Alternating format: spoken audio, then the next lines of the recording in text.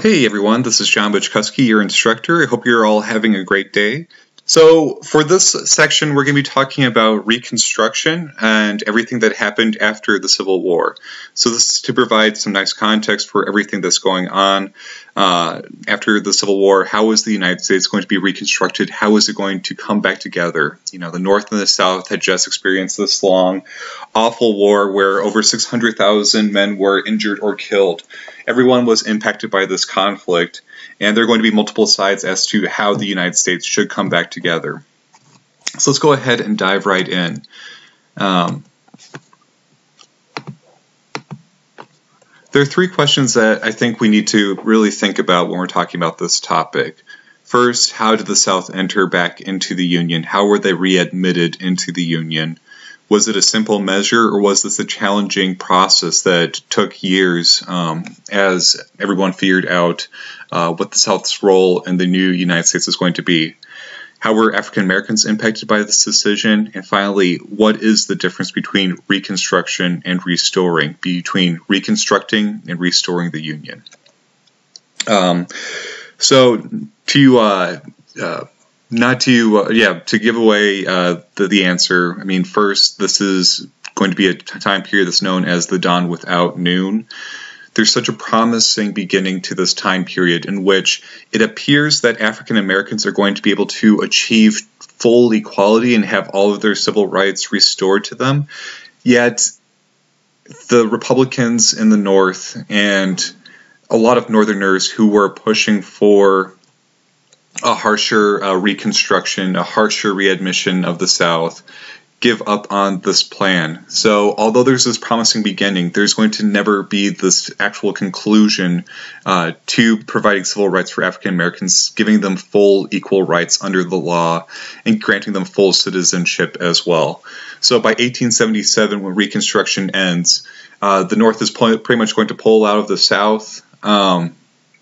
Before the South was occupied by Union troops, but by 1877, Reconstruction is going to come to an end, and there's going to be segregation and eventually legal discrimination that will be tolerated in the South as a result of the Jim Crow laws, which will be approved by Plessy v. Ferguson.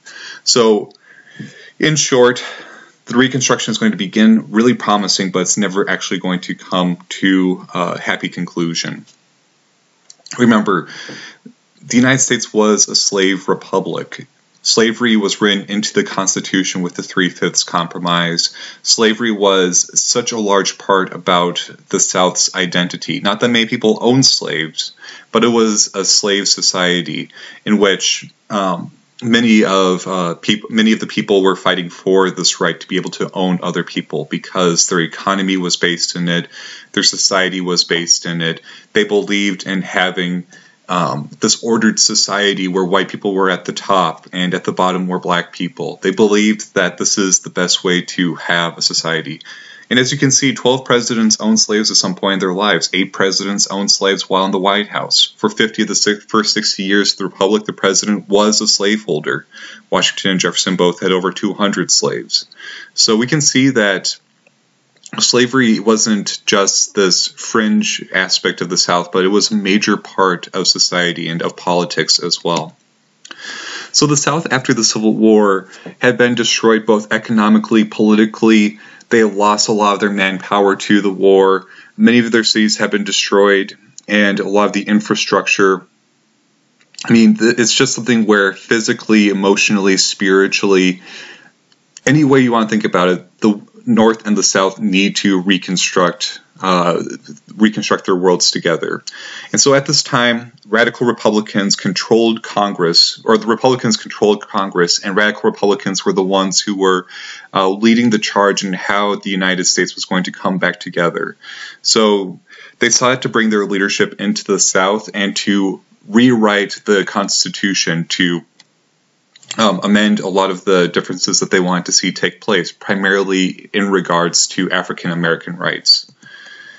So, in 1863, Abraham Lincoln passes the Emancipation Proclamation, and in 1865, Congress passes the 13th Amendment, officially making all people in the United States free.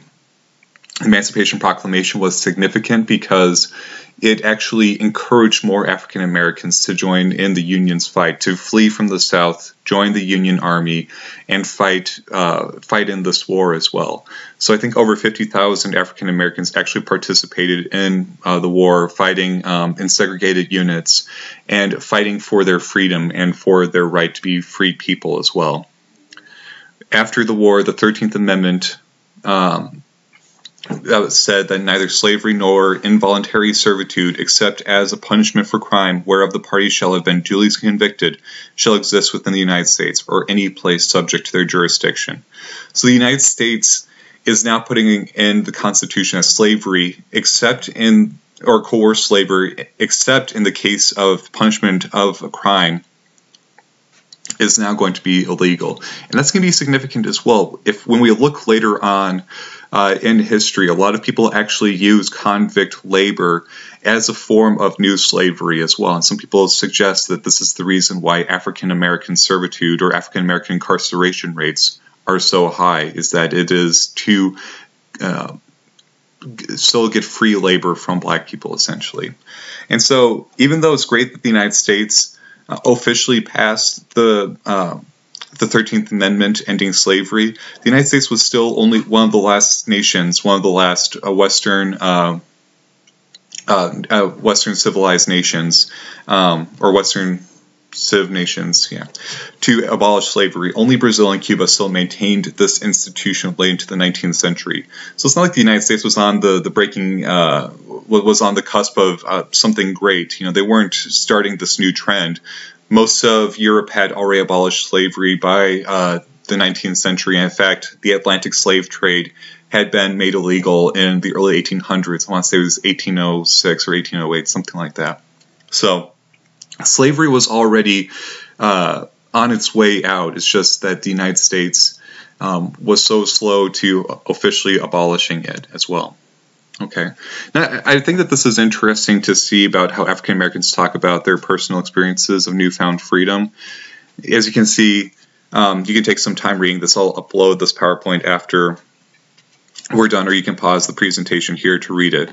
But we get a sense that a lot of African Americans were jubilant at this newfound freedom. So see, as you can see, everybody went wild. We felt like heroes, and nobody had made us that way but ourselves. We was free. Just like that, we was free. So a lot of the black people started trying to find new opportunities. They left their plantations where they had been slaves. As you can see here, this man, my father, he'd round up cattle, unbranded cattle for the whites. They was cattle, and they all belonged to all right. They had gone to find water along the San Antonio River and the Guadalupe. Then the whites gave me and my father some cattle, or our own. My father had his own brand, 7B. And we had a herd to start out with of 70. We knowed freedom was on us, but we didn't know what was to come with it. We thought we was going to get rich like the white folks. We thought we was going to be richer than the white folks because we was stronger and knowed how to work. And the whites didn't, and they didn't have us to work for them anymore. But it didn't turn out that way. We soon found out that freedom could make folks proud, but it didn't make them rich. So you can see that. And he says, did you ever stop to think that thinking don't do any good when you had to do it, or when you had to do it too late? Well, that's how it was with us. Some other son of a black had thrown away his hoe and took up a gun to fight for his own freedom along with the Yankees. The war had been over before it began, but we didn't do it. We couldn't help stick to our masters. We couldn't no more shoot them than we could fly. My father and me used to talk about it. We decided we was too soft and freedom wasn't going to be much to our good, even if we had education. So you get the general sense that they were working hard, but there's something about society that actually didn't allow them to be rich, that something was holding them back from actually achieving a higher social status. So this is interesting that he's alluding to it.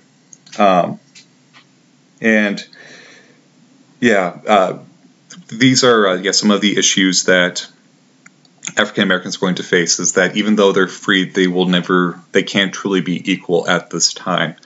And this is something that people are constantly having to be cognizant of, aware of. How do black people black people become more free.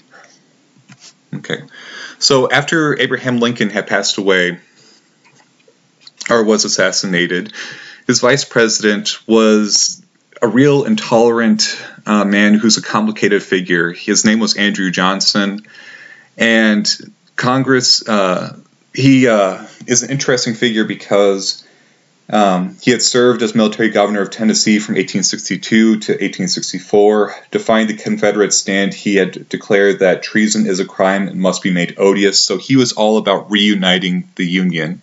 He didn't approve of the Confederacy from secession or from seceding. He wanted to restore the Union.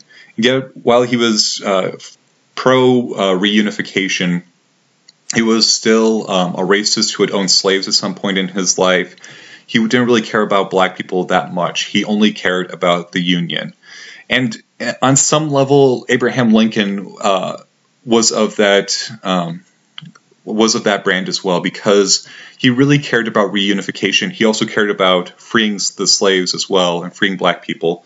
But Abraham Lincoln was really concerned with reuniting the nation as well. So Abraham Lincoln was going to pass this plan known as the 10% plan, in which 10% of the voting body of a southern state, if it approved reunification, rejoining the Union, would be admitted back into the Union.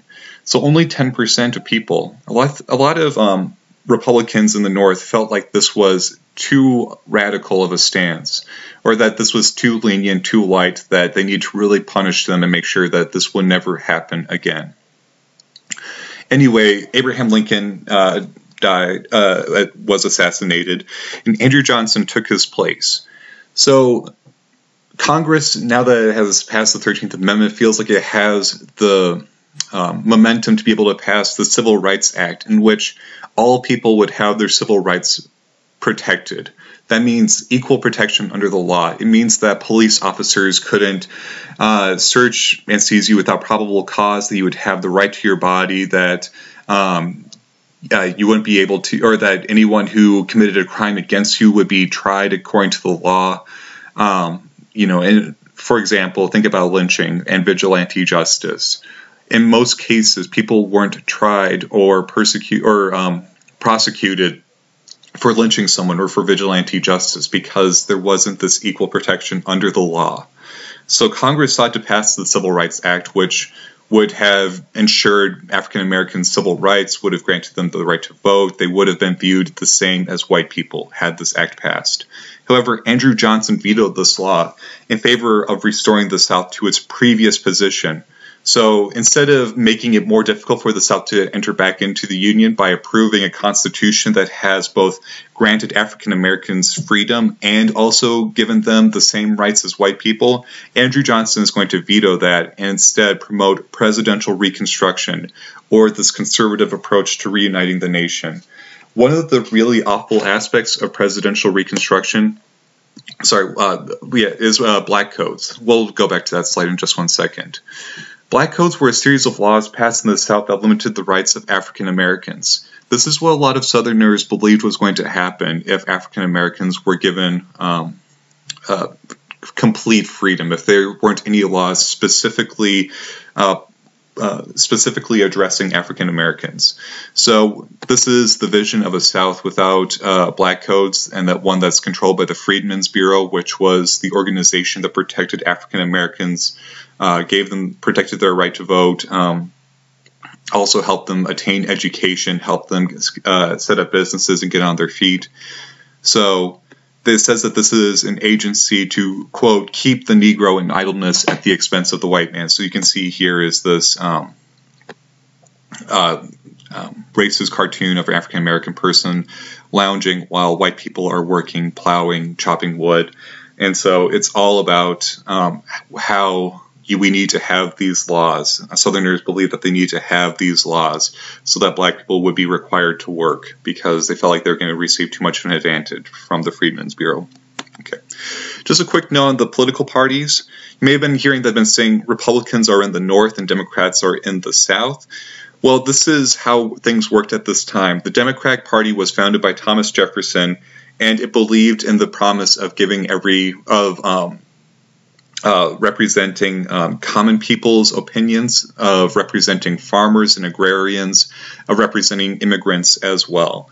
The Republican Party was represented by industrialists, bankers, and also nativism, which is this belief that immigrants and foreigners are dangerous to society, that they're going to ruin the American way of life and politics.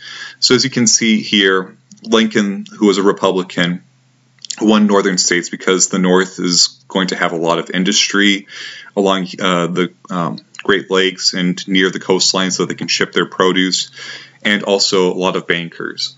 The South is going to be primarily immigrants, or is going to be primarily farmers, and a lot of people who are raising cotton and things like that. And a lot of the immigrants are going to be living in the North as well. So they'll be congregating in cities. Yet, remember, cities weren't that big at this time. I mean, they're growing rapidly, but most people are still living primarily in smaller communities or on the land. It's not going to be until, I want to say, it might even be in the 1860s that there are more people living in cities than in rural areas. But by 1900, a vast majority of Americans are going to live in cities. So that's also going to contribute to it. We'll see that there's this shift as cities become larger pieces of the political puzzle as well. Okay, so yeah, back to black codes. This is one, for example, from the Mississippi Black Codes. Be it further enacted that the said court shall be fully satisfied that the person or persons to whom said minor shall be apprenticed shall be a suitable person to have the charge and care of said minor, and fully to protect the interests of said minor. The said court shall require the said master or mistress to execute bond and security payable to the state of Mississippi, condition that he or she shall furnish said minor with sufficient food and clothing.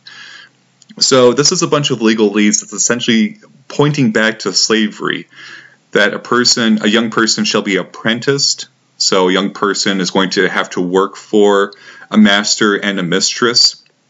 The master and the mistress is going to be paying the state of Mississippi for the right to apprentice this child or this young person.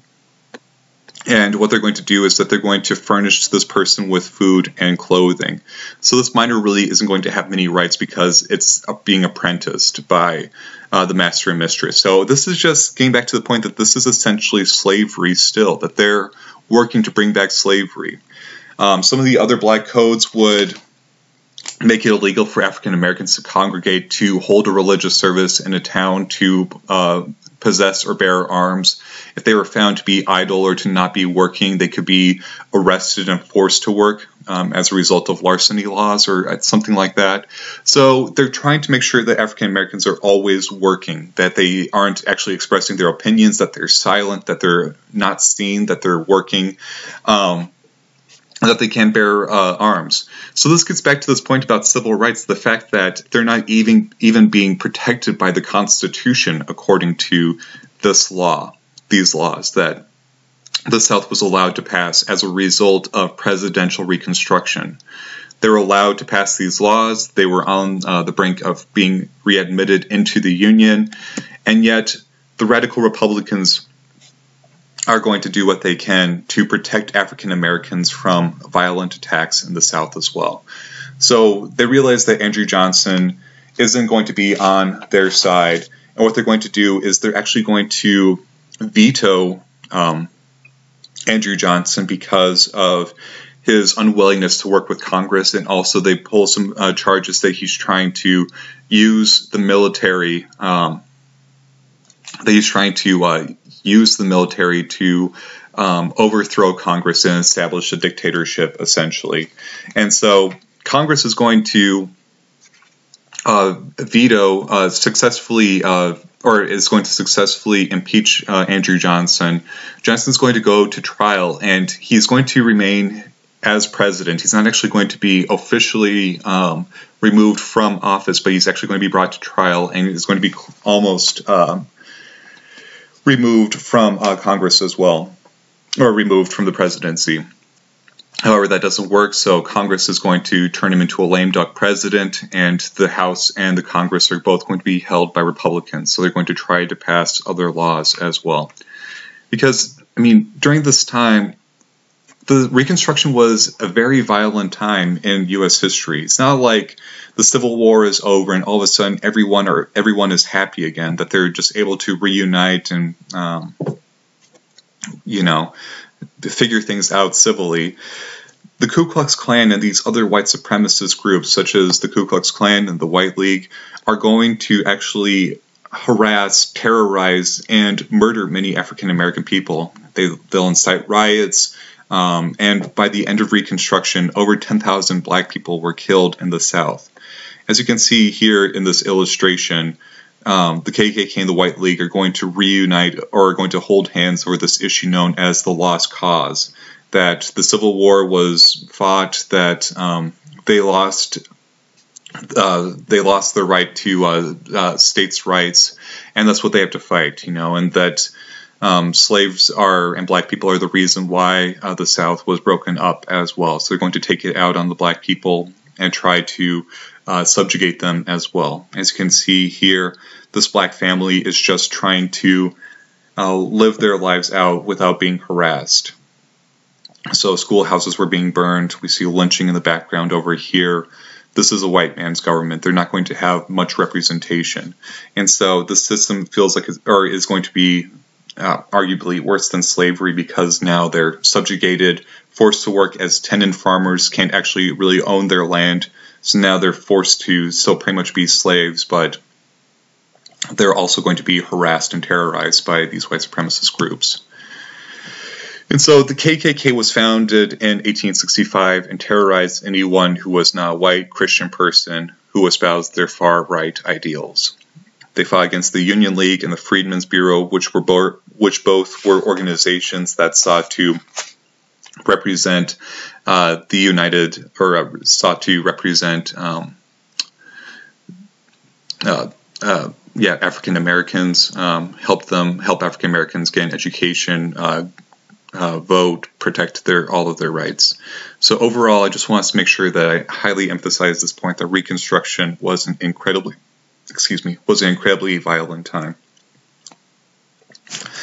And so, like I said, after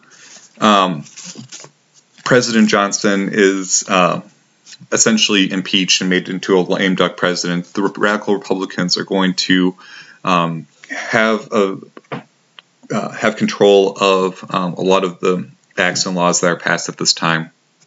And so they're going to begin a series of amendments that are going to be known as the Reconstruction Amendments. They're technically the 13th, 14th, and 15th Amendments. And so the 14th Amendment is arguably the most important amendment of all. Section 1 reads, "All persons born or naturalized in the United States and subject to the jurisdiction thereof are citizens of the United States and of the state wherein they reside. No state shall make or enhance any law which shall abridge the privileges or immunities of citizens of the United States, nor shall any state deprive any person of life, liberty, or property without due process of law, nor deny to any person within its jurisdiction the equal protection of the laws." And so this is this radical law this radical amendment that's going to be tested several times throughout history. A lot of people are going to question, how far does this law go? Is this something where women are going to have equal rights under the law as well? Do people have rights to their bodies? Do people have rights to their reproduction? How does this impact immigrants, people who are coming to the United States? What about immigrant laborers? A lot of things are going to be tested by this amendment, as it's going to be interpreted and represented in a variety of ways. And yet, there are going to be many people who still view this amendment as they're still going to be able to get around it because it's offering equal protection. But that's how Plessy v. Ferguson is going to be passed or approved or handed down in 1896, is they're going to believe that there is this equal protection under the law, but there can be separate but equal institutions. And so that's why this word equal is so important here, is separate but equal. The fact that people don't necessarily have to be in the same place, it just have to be in equal places as well. Okay, so yeah, here's another thing: is the Freedmen's Bureau was a federally, sorry, I don't know why I put and federally. a federally appointed organization that protected African American rights, that created schools for blacks and read contracts to ensure that they would not be cheated by their employers. So this protected African Americans from being taken advantage of by other white people. And here we see that the Freedmen's Bureau is represented as a promoter of racial peace. This is something that's going to help the United States come back together to recover. People won't feel like they're being cheated, things like that. The 15th Amendment is interesting because it granted all people, or it stated that no person will be denied the vote based on their race. Okay, so this is radical. You know, black people now have the right to vote, right? I mean, before Reconstruction ends, we actually have 2 African American senators that are elected into office in Mississippi, as you can see here. So, I mean, that's pretty awesome, right? Well, one of the things that happens is that with the 15th Amendment, it states that they can't be segregated against based off of race, but that doesn't prevent people from being from not being able to vote because of their ability to read. They could pay a poll tax. There might be an intelligence test. So there are going to be a variety of ways where they still restrict African Americans' votes through a variety of measures, such as literacy, paying a poll tax, anything like that. I mean, today it's already hard enough for a lot of us to get out to vote as it is. I mean, if you don't take work off, or if you don't find a notary, or fill out an absentee ballot, any of those things, it's just more of a hassle. And so imagine it not only being a hassle back in the day, but also having to pay an additional poll tax, or having to take a test, or do anything else.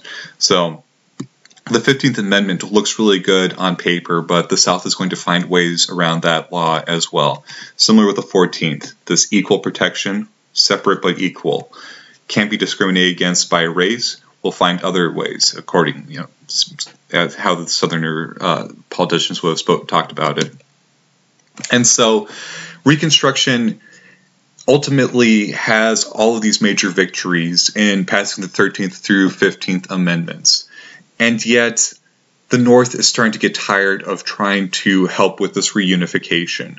They're tired of trying to fight this, or trying to continue this war, and they're actually more interested in this new age to come, this industrial machine age that's increasing the industrial capacity of the North.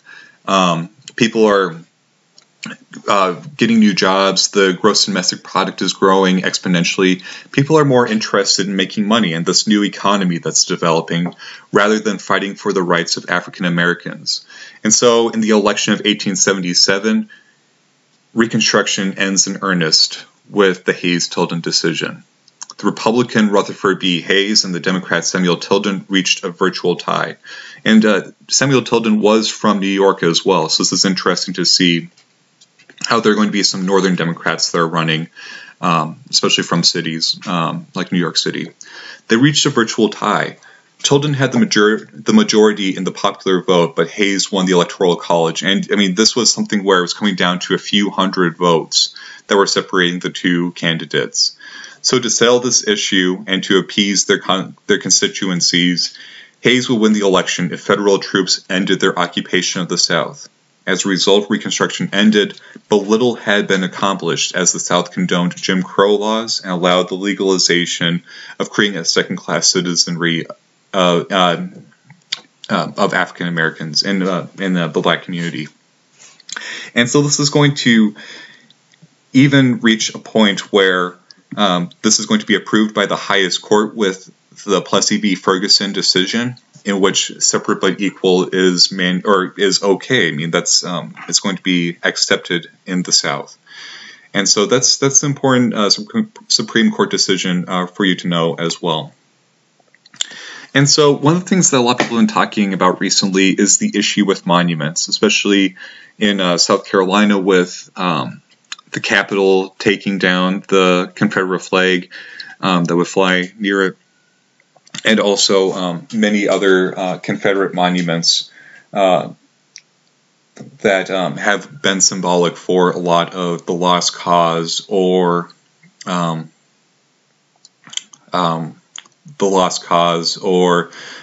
justifications for racist ideology as well. And so there are historians who have been looking at this issue for a while, and one who has really convincingly looked at this issue, his name is David Blight, and he said that the United States, after the Civil War, had three choices for how it could come back together. They could reconcile, essentially say, we forgive each other, let's not worry about this anymore, let's not try to fix society. They could remember the war, and also change the history of this war to focus on the bravery and the heroism between both sides, essentially allowing for this uplift of white men and veterans so that they could remember their bravery, remember the Civil War as this good moment. Or they could seek justice and fully punish the South, force them to pay reparations, force them to address this issue with African Americans. The South was not ready to forget, and built monuments to create a cult around those who died. And the North essentially followed suit and said, yes, let's reconcile, remember this war, and essentially uplift the white men who had fought, died, or had died in this conflict as well. And it's not surprising either. I mean, white people were the ones who held a majority of the political office, and this is a way that they would be able to justify and help bring back the United States. And so essentially what's going to happen is that black people are going to be forgotten as well. Their role in the Civil War isn't going to be appreciated for what it was. And now we're going to see this issue about, was the Civil War actually about slavery, or was it about states' rights as well? And that's where the lost cause really comes in, is that it's about the South knowing it was going to lose this war, but it had to fight to preserve its interpretation of the Constitution, that the states didn't have to be subjugated by the federal government. But it completely ignores the role that slavery played in the South's economy as well. And so by remembering, the South forced the Union to celebrate the Confederate heroes and as a result reconcile over this issue. So here are some of the Confederate monuments and memorials that demonstrate the bravery and heroism of them, but it doesn't really show the the complicated issue of that these men, some of them may not have owned slaves. I mean, many of the officers would have. I mean, there was a large, the vast majority didn't own slaves, but there were so many who did. Not everyone owned slaves, but they were fighting for a system that they believed in, and that system was based in slavery. And so these memorials in this issue become so complicated when we're looking at the fact that many of these people who fought and died in this war didn't own slaves, but they knew that they would have been fighting to preserve and to maintain the slave society. Okay, so what do we learn today? Essentially, let's just go back to the beginning when we're talking about these questions about how did the South enter back into the Union. It was initially going to be very easy for them until the radical Republicans tried to establish more difficult standards for them to enter into it. They had to approve of a constitution that had the 13th through 15th Amendments. African Americans, it's this promising moment where they feel like they'll have full equality, and yet this isn't actually going to come to fruition for them either. And so I didn't really actually say this. I'm glad I came back to these questions, but what is the difference between Reconstruction and restoring? Reconstruction means building something new, about constructing something brand new, about constructing a South and a North that could potentially be fully equal. Whereas restoring is, we're going to restore the South to its original condition.